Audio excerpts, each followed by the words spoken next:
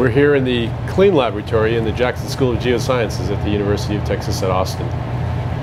The analysis that we're doing here, this process is called ion exchange chemistry. What we're doing is we're separating certain elements from other elements so that we can prepare it for analysis in an instrument called the mass spectrometer. When we do this analysis, we're measuring different concentrations of different isotopes in the decay chain that starts with uranium-238 as the parent.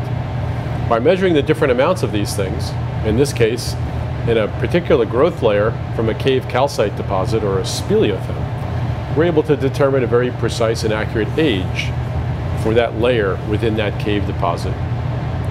We're using these kinds of analyses to test the hypothesis that when we were undergoing ice ages here in Texas and the ice started to retreat, it changed the climate dynamics in this part of the world here in Texas.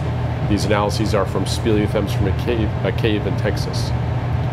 We'll be testing the hypothesis that rainfall patterns were very different, wherein we had a retreating ice sheet, meltwaters coming down into the Gulf of Mexico, and that was changing the distribution and patterns by which moisture came from the Gulf of Mexico and other sources to this part of the world. We hope to be able to use this to better understand the dynamics of climate in Texas so that perhaps we can also project forward into the future and be informed about how changing periodicity of climatic events like droughts may occur in the future. Well, that's a little bit about the kinds of research that go on in this CLEAN laboratory here at the University of Texas. What we'd really like to chat about today is the scientific method in general. And so, when we talk about science, we really need to think about it as distinct from non-science, much of which is actually nonsense. It's the only way to rationally predict future events. If we're going to understand when we're going to run out of groundwater for drinking in certain parts of the world that are water stressed, we need the scientific method. If we're going to ask the question, what happens to the environment when we burn fossil fuels? If we're going to pose the prediction when we should evacuate a Gulf Coast city when a hurricane is bearing down on it. If we're going to pose the query, how can I best avoid getting Ebola, HIV, West Nile virus, or cancer? To really address these kinds of questions, which are fundamentally scientific questions about scientific processes, we need the scientific method. We need the rigors of the scientific method. We cannot simply rely upon intuition or a really good-looking website to give us this kind of information. We're going to first ask the question, what is science? And the key to asking the question, what is science and the scientific method, is being able to understand the difference between observations and inferences. So a really good example of all of this, if we go back to our iconic diagram of global change, that is the rising CO2 levels in the Earth's atmosphere over the past 1,000 years. If we look at that diagram, that rise of carbon dioxide in the Earth's atmosphere is a really good case example of how to understand the difference between observations and inferences. So an observation may be that the level of carbon dioxide, its concentration in the atmosphere, has increased over the past century.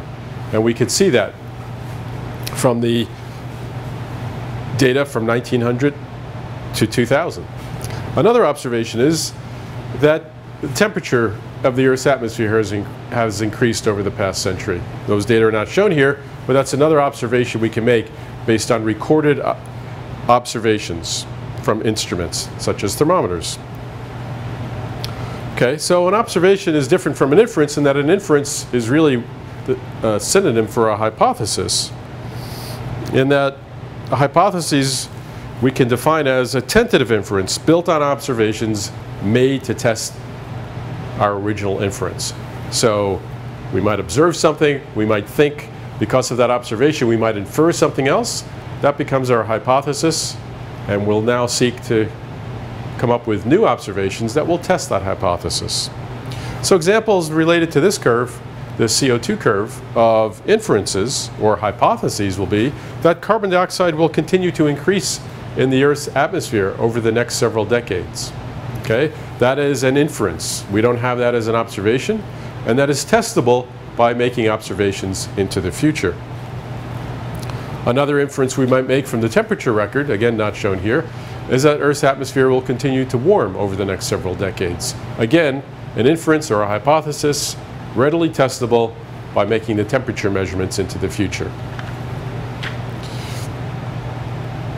So while we might define a hypothesis quite accurately as a tentative inference built on observations made to test the inference, a theory takes it a step further. It's a little bit more solidified. A theory is a plausible or scientifically acceptable general principle offered to explain phenomena. Okay? So that takes a hypothesis that's been tested over and over again and advances it if it holds up over the time. If the hypothesis continues to be upheld over further observations, we might advance it and call it a theory. So an example of that is the theory of plate tectonics. And several lectures from now, we'll actually get into the theory of plate tectonics and how it was built, how it started out with a hypothesis. Okay, if a theory is around long enough and again gets tested time and again in all kinds of different settings, maybe even all kinds of different planets, we might then advance it to become a scientific law. So a law, scientific law, is a statement of order and relation of phenomena that are found to be invariable under the same conditions. So in other words, we know about the law of gravity. That's a great example.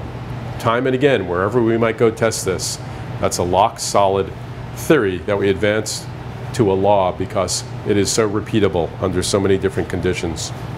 Another fundamental aspect of the scientific method is this concept of peer review. So peer review really involves how scientists address and hopefully advance knowledge by publishing their findings in peer-reviewed publications that are widely disseminated, circulated, and criticized. So let's take a moment to think about the peer review process and what's involved. So I just described to you a hypothesis being tested in this laboratory that the patterns of rainfall in Texas were different in the past when we had glaciers receding compared to what we see today in the 21st century. Now this hypothesis might be testable by collecting some observations in these cave deposits, in caves, in the modern drip waters in caves to see how they respond to changes in climate today, and we might use that to test the hypothesis in the past. This in fact is the hypothesis that's being tested as part of the master's thesis research of one of your TAs. Let's call her Michelle. So let's walk through an example of what Michelle is going to go through in testing that hypothesis. So she's developing this hypothesis through the past experimentation in our research group. She's come along and said, you know what, we can test this by looking at these modern drip waters here in Texas from these caves. She'll go through and conduct a series of analyses, collect a whole bunch of data, go out to caves, into the field, collect samples, bring them back to the lab, analyze them chemically, compare those chemical results and the composition of those drip waters over time with how Texas's climate has changed over that same period of time. She may discover some new knowledge, some correspondence between climate change and the chemistry of the drip waters in the cave. She'll go, aha, I've got an important link. I've got an important test to this hypothesis. I think this hypothesis is holding up, that in fact we have a way to test how climate has changed using drip water chemistry from cave deposits. What Michelle will then do is present her discovery. She'll present it within our research group, which is around 10 people of undergraduate students, graduate students, postdoctoral fellows, professors. She'll present it to us, and she'll invite feedback. She'll invite criticism. We'll be a relatively small group in a small room. We're all familiar with each other. We all feel comfortable giving each other feedback. And then she'll come up with new ideas, new ways, new observations to make to further test that hypothesis. Well, then she'll take it and advance it further and present it in a department seminar. That might be in front of 30 people, perhaps 100 people, depending on the size of the room and how much interest there is. And then again, she'll invite questions, comments, criticisms from this larger audience of geoscientists. Finally, she will then make a presentation at a national conference or an international conference, such as the American Geophysical Union meeting this fall in San Francisco, California. There may be tens of thousands of people attending this. They all won't be going to her presentation, but a large number of them will. And these are experts in the field from the United States, from Europe, from all over the world come to this international conference. And again, she will be inviting comment, criticism, etc. Basically, she's in the mode of, give me your best shot because I'm about to go publish this, put this into the literature where it will be forever and subject to criticism. So then she'll write a manuscript up for publication. It'll be submitted to a journal, what we call a peer-reviewed scientific journal, ultimately appearing as an article in that journal. There'll be multiple referees, editors, who will pass judgment and really try to criticize and tear apart the logic arguments. How good are the data? How good are the inferences based on the data, etc. The decision will come back from the editor who's handling this manuscript, taking all of the referees' arguments and criticisms into account, and there may be three choices. One is accept this manuscript as is, revise the manuscript, make considerable revisions, and then come back and we'll look at it again. Or it may be outright rejected, saying, you know what, the science here is just not up to scratch. This is not good enough for this peer-reviewed journal. Thank you anyway for submitting. We wish you luck in the future. So hopefully you're somewhere in between. It's almost never get a response back from an editor that says, yep, this is good, except there's always something they find. This is called the peer review process. Peer is in quotes, because sometimes you think these people who criticize your work, how could they possibly be my peers? They're being really mean. But if done correctly, which is the vast majority of the time, the reviewers are not being mean, they're doing their job. It's their obligation. They're the vanguard, they're the gatekeepers through which you have to get in order for this science to be published in the literature, where it will stay embedded in the literature and subject to scrutiny years after it's first published. You could come along 20 years later and say, you know what, we found an error here. We found an incorrect way of thinking.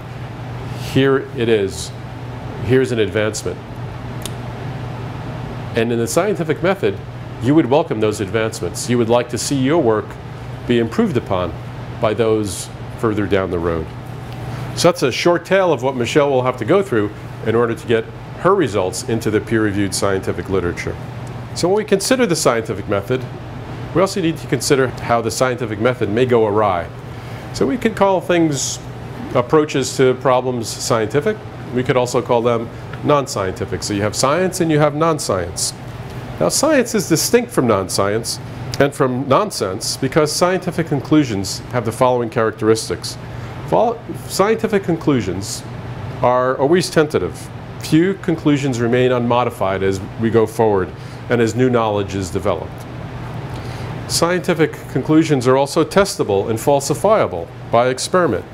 They're continually modified, and they're even replaced by new and better conclusions.